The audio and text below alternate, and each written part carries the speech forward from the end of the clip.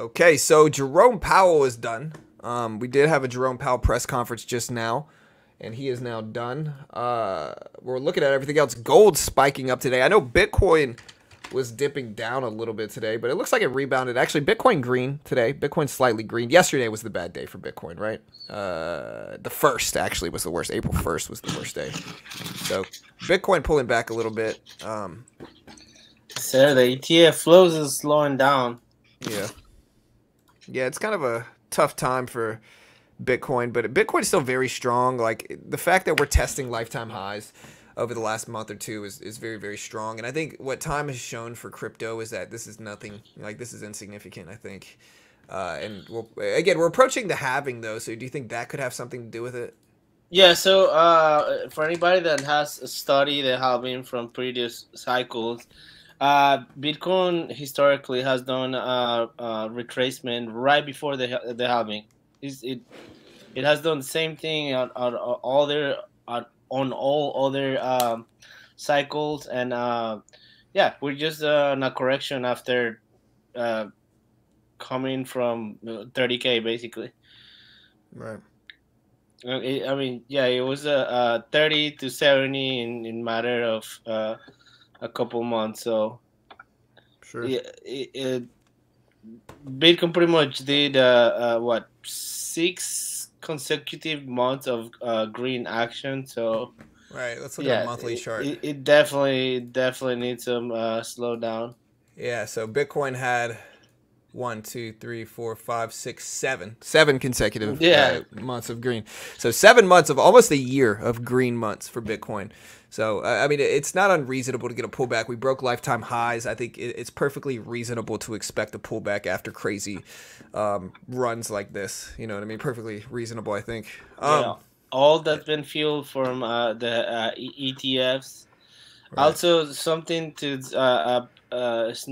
noticeable is that Bitcoin has never hit all-time highs before the halving. So Right. we this a bull market started like a little bit earlier than usual. The money coming from ETFs has been super crazy, but yeah, obviously it has slowed down as it reached these levels. Right, for sure. And yeah, you can see the first post here. We're going to talk about some crypto news. And again, this is by Rect Mondo. We're talking about the latest crypto news. Bitcoin hitting 66K. It's currently at 66K. ETH at 33.15. Solana at 188. Some of the top 100 gainers are ENA, FLR, BGB, and ICP. Bitcoin hitting almost 65K, then rebounds. Solana outperforms. Government sending $2 billion in Bitcoin to Coinbase to sell. Funding rates stay low after the sweep lower. ETF see small inflow, ARK outflow more than GBTC. Wormhole W launches at 15 billion FDV. Bitcoin inflection point as it follows the rates, or gold. Gold and Bitcoin are very correlated over the last year. People are expecting slower ETF volumes this month, according to Bloomberg. And Bitcoin and 2x and 3x leveraged ETFs launched yesterday. Bitcoin ETFs now half the size of gold. Bitcoin algos in Asia blamed for swings on the ETF flows. Paradigm set to raise 750 million fund. ETH earnings tripled in quarter 1 versus quarter 4. ENA up 60% to 15 billion amid high revenue projections. KuCoin assets down 22% in weeks. Lido bug stops 24 million Solana withdrawals. In macro and general markets, the Nasdaq is at 16.2K. Gold is at 22.90. Stock futures are lower another week, but markets are bouncing back a little bit today. Eurozone CPI is down more than expected. Turkey inflation now up to 68.5%. Gold is up through another lifetime high. Tesla misses sales estimates, down 33% year to date with earnings coming up this month. A bunch of other political stuff. Billionaire funded 175 million Trump appeal bonds. Taiwan sees strongest earthquake in 25 years this morning. And in NFTs, we got Hobbs, Mew, Bowden, TRE, and PSC. Hot NFTs are Cyber V, Runestone, Matrix, and Cuckoo. Meme coin market cap hits cycle peak of 50 billion. Various coins related to Ansem see huge volume. Cat and Politify memes lead bounce. Mew hits 800 million all-time highs amid more listings. Capitulation of alts into memes only beginning, which is Kang. And then a bunch of other news in NFTs as well, including, wait, I lost my page. Where'd it go? Let me find it. There it is. Penguin's Layer 3 chain launches on base. Tensor S3 ends with treasury boxes. CryptoPunk loan market increasing precarious. Munchables refund coming in the next 2 days. OpenSea integrates new token to invoice royalties. And again, this is all the crypto news. This is by a guy named Rektmando, Rektmando on Twitter, posting all the crypto news. So we appreciate that. We got Eric Balkunas talking about Bitcoin ETFs. He said the first ever 2x and -2x spot Bitcoin ETFs hit the market today from ProShares, BITU, and SBIT. So SBIT is the short one, correct? Yeah, looks like that. SBIT's ticker could have been better. BITX is 2x, but it tracks futures, and BITI is -1x, but also futures. Fee of 95 BPS on both. Haven't traded too much so far, under 1 million. Yeah, slowing down, but here we go with the leverage. Sure. Which I'm sure this one will be used a lot in this next phase of the bull market. Right, for sure. And yeah, we can see the next post here talking about Bitcoin ETFs traded 111 million in March, 3x more than February. So look at the March increase. Huh. Yeah, so it's the demand keeps growing. So we'll see how that demand keeps going the next couple of months. Sure. Right, I mean, for sure. If it stays at this rate and the supply goes lower thanks to the halving, we should definitely see some changes in price, no doubt. There's still, I mean, most of the sell pressure right now is coming from GBTC, from Grayscale. Sure. People still selling their Grayscale shares because they have the highest fees in the entire market right now. So right, yeah, for sure. Yeah, it's an interesting time. Let me see. So, and then we have the W airdrop claim is live currently.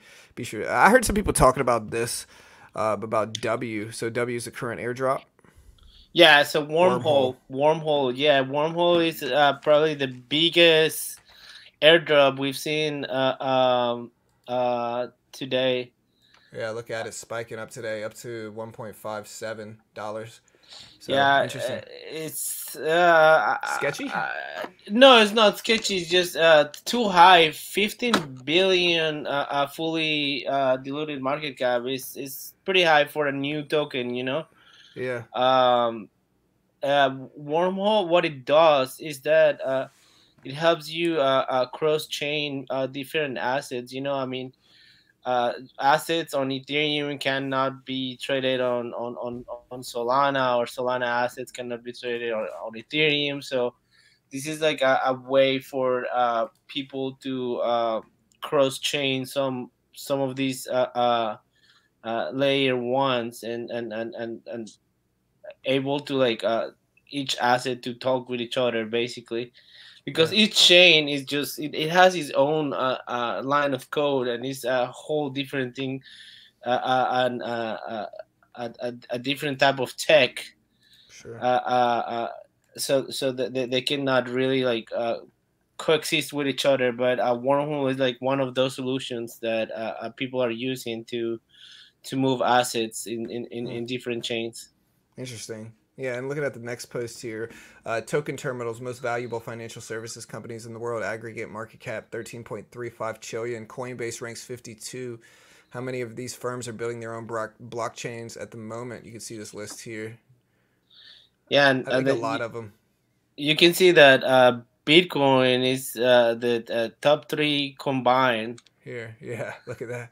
Which is like Visa, MasterCard, and JP Morgan. JP Morgan, yeah. Yeah, for sure. And again, another thing to talk about this year is meme coins. Meme coins, top 8 most profitable crypto narratives in 2024. Meme coins up 1,300%, over 1,300%. AI is up 222%. DeFi at 99%. Layer 1 gaming, layer 2 stuff like that. But yeah, I mean, I'm not surprised. Meme coins have been back this year. Like, that's one of the crazier narratives in crypto, is meme coins have just been back. It's been fun to watch. Yeah, the altcoin casino, man, is just going crazy. It's a bit weird on this cycle, because usually we see Bitcoin, then a lot of flows kind of go to large cap alts, and then some mid, and then of course the meme assets or chat coins, some people call it. Right. But everybody has been just gambling so much on these meme assets. I Sure. think there are thousands of new tokens being launched every day, and of course many of those immediately go to zero, but the Yeah. activity on meme assets is just super crazy. Yeah, for sure. And of course The dog with hat, like, yeah, dog we've had is, I think, is the this cycle's new shift. But again, over the past week, we've seen a lot of activity on cat coins. There's a lot uh, of cat coins that have reached some crazy numbers. Um, there is not only one, but three different cat coins that reach more than 300 million market cap. yeah, like a cat USDT. I see one of them. There's a bunch of them, I'm There sure. is a one is MEOW Mew. Meow. Yeah, look at this one. This one was spiked, corrected a little bit, but did spike. So interesting. Um, Fun time, man. Honestly, that's part of the Bitcoin bull runs and the crypto bull runs is when these meme coins start taking off. So I think it's Yeah, good for crypto, even though I think there's some sketchy ones for sure that are uh, going to cause traders to lose so boatloads many. of money. So just be But careful. yeah, again, this is not investment. It's just pure speculation and just pure gambling. But I've been saying this, that meme assets shouldn't be ignored, because like they can definitely uh, Go. bootstrap Yeah. your portfolios and give you a huge gain. Yeah, for sure. Yeah, for sure. Looking at this next post, one of these apps is not like the other. They're talking about Phantom down here, number 16. So interesting, crypto related, number 16 on the App Store. So Yeah, I'm so for it. Phantom is the number one Solana wallet.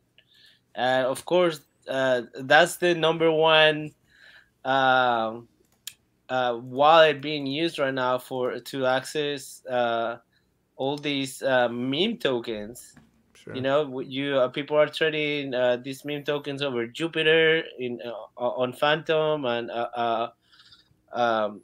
yeah, like or like we saw the other time, Bird Eye, which is an deck screener, which is like some of the tools and people are using to spot some of these meme assets Sure. early on. You know, Right. I think the way to do these assets is again, before they get listed anywhere. If you're able to buy some of these tokens, then are gonna have some lasting time. If you're able to buy them before they are launched on exchanges, that's when you can front run everyone. For sure. Yeah. Yeah. That's how a lot of people make money. Looking at Gaber Gerbox here saying 1.48 to move 2 billion of Bitcoin. The U.S. government just launched the best ever ad campaign for Bitcoin. U.S. government just moved 30,000 Bitcoin from Silk Road hack worth 2 billion to Coinbase. You can see it here. So yeah, This is government. kind of confusing. Why would they want sell this asset which they don't have control on for Yeah. something that they can just print on? They can just push a button and Right. Get just rid of just it. like keep printing money. Yeah. They can No, for print sure. infinite money, and but Yeah. yeah, I don't know if they're gonna sell. This is something also that it might been um, feeling the bearish sentiment, just because yeah, two billion is a good Right. chunk. Yeah. Yeah. 2 bills is a lot. And again, I'm sure there was a lot more, but I mean, I don't know. Silk Road got huge, so Interesting. How do they move Bitcoin so cheaply? Yeah, I mean that's the argument, is that it's just cheap. You know, fee was $1.48. You Yeah, love to see it, that's a lot of money for such a small fee, without a right? doubt. Yeah, So for yeah, sure. that's good propaganda for Bitcoin and crypto. Yeah. Solana stablecoin supplier breaks 3 billion according to DGen News. You can see the supply here, over 3,085,311,996 is the number. So interesting. Yes, I started to see that there is more and more flows of new stable coins all over crypto. So that means there is more and more new money entering the market, that which is a Yeah, positive sign for the entire space. for sure. And then Andrew Kang saying almost all alts are up big against Bitcoin the last few months, expecting Bitcoin to ETH to mostly range the next few weeks as volatility continues to compress with institutionalization of the majors. I still expect significant returns to the alt space, but mostly confined to meme coins as the rate of new money coming into crypto slows.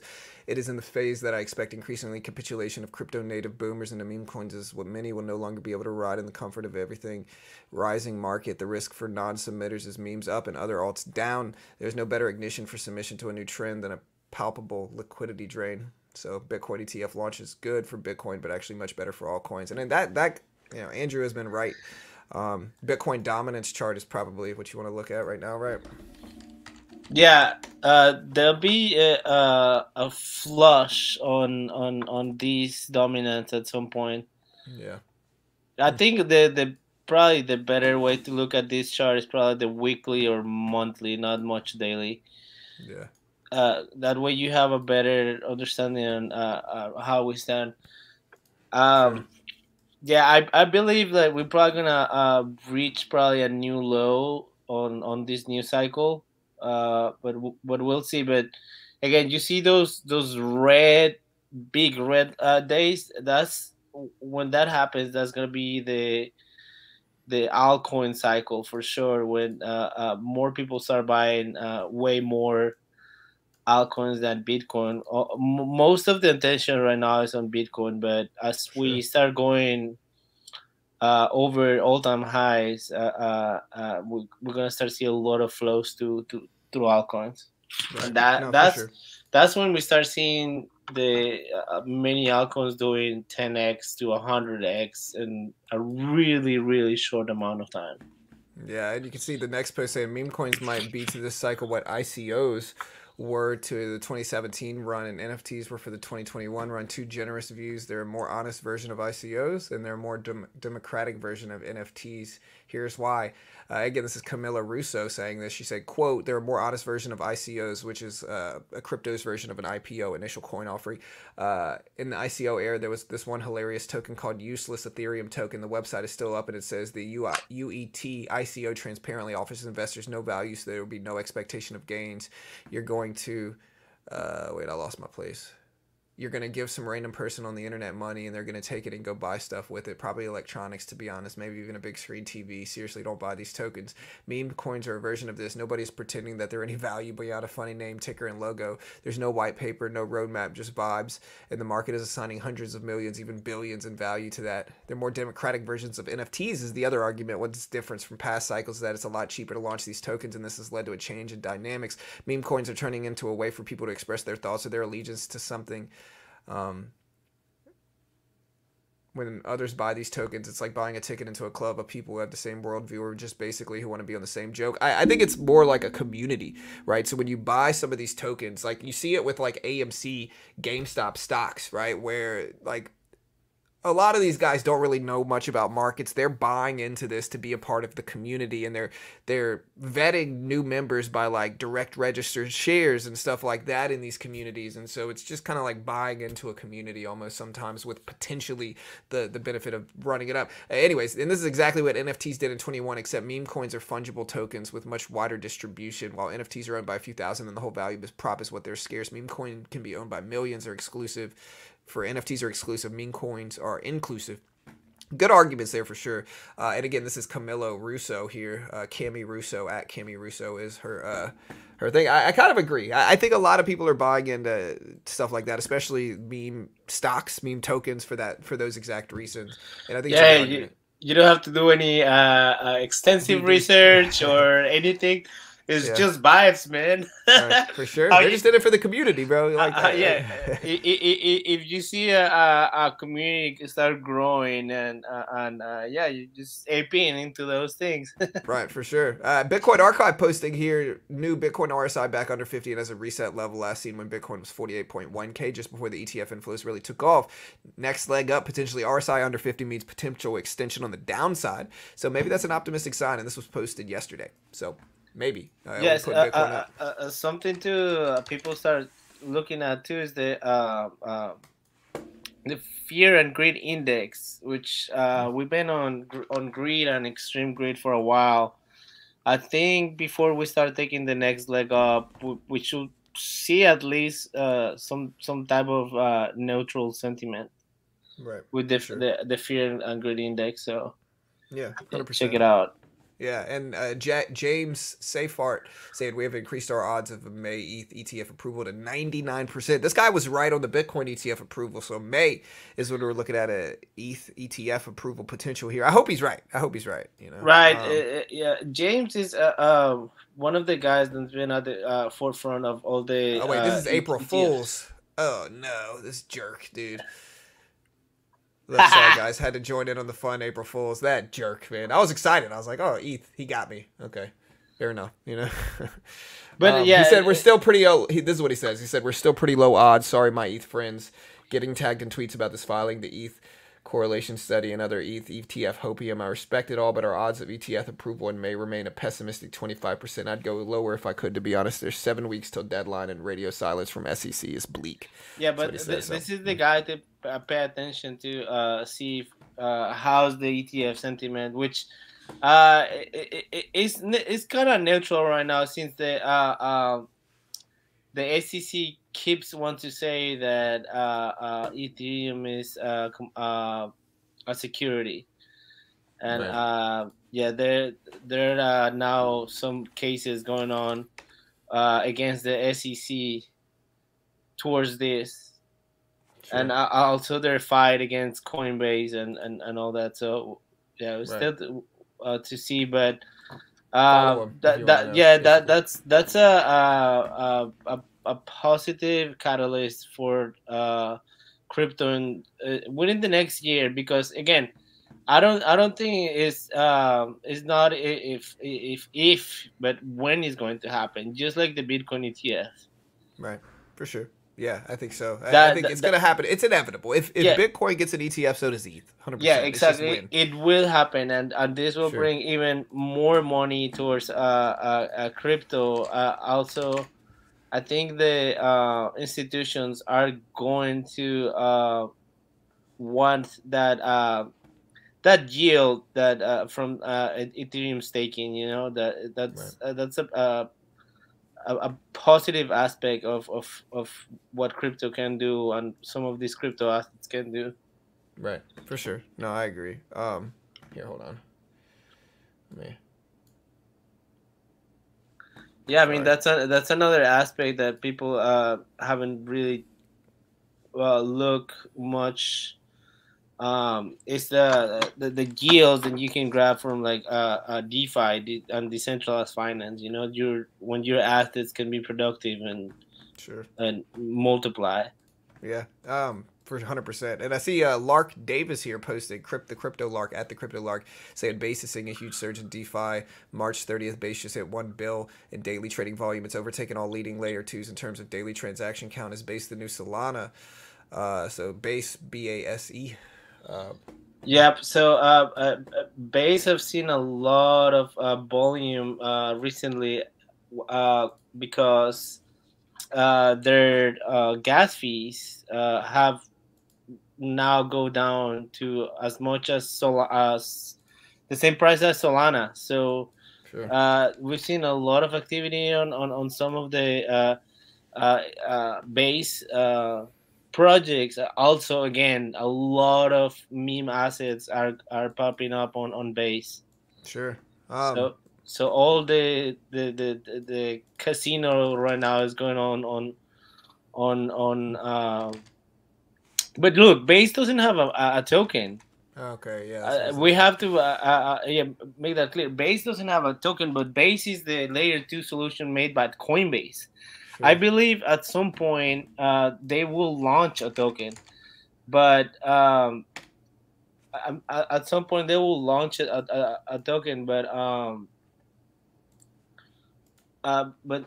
for now, yeah, is there is no token. All you have to do is just start experimenting with some of the projects that are happening on that chain, and also yeah, you just trading and holding that you might be able to be entitled for an airdrop later on of this token. But Sure. yeah, it's a lot of activity. Everybody's using this uh, layer 2 solution to interact with Ethereum right now. Right, for sure. And then Key Young saying people who believe USD was real money suffered 99.7% loss in the past decade. Their loss is still ongoing. Interesting And here. here we go. That's kind of why we look at all this crypto stuff too, and investments to avoid getting affected by the devaluation of currency and unit of account. For sure. You always gonna start needing more and more and more currency in order to acquire assets. So For sure. it's your choice if you want to lose your value or increase it. Yeah, and one of the ways to hedge maybe is meme coins. Cat coins surpassed 2 billion market cap according to CoinGecko. Market cap is currently at 2,212,826,595. Actually, this was on March 30th. So, yeah, trading volume at almost 700 million. Crazy, for cat coins. Again, we talked about this a little bit earlier, but just looking at this tweet. And then the last tweet. The dog we've had is the one that's been still in the spotlight, but again, that over the past week, cat coin's been taking over.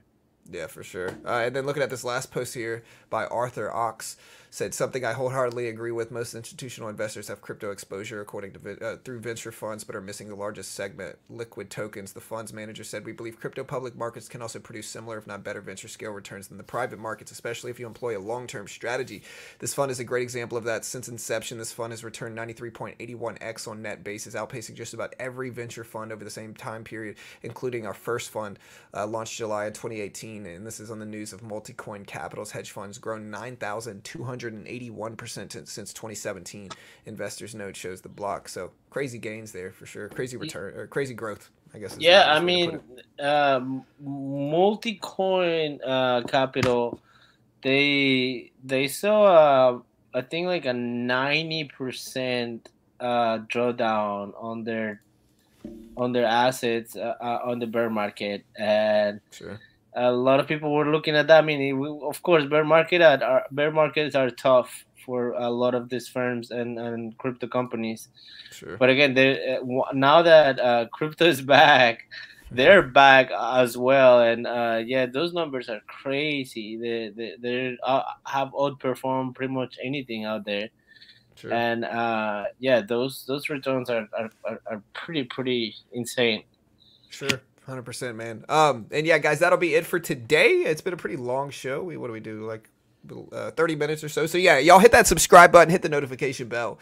Thanks so much here, team. Remember, this Friday we have non-farm payrolls and unemployment data. So we do have non-farm payrolls, unemployment data this Friday. Tomorrow we have jobless claims. And so we got some stuff going on later this week. Next week we got CPI, a big thing that'll probably influence crypto stocks, everything like that. So y'all check it out. There was no yeah. We have 2 weeks from the halving. So the halving, yeah, 420. Yep, that's probably the most important event for crypto this month, without a doubt. For sure, 100%, man.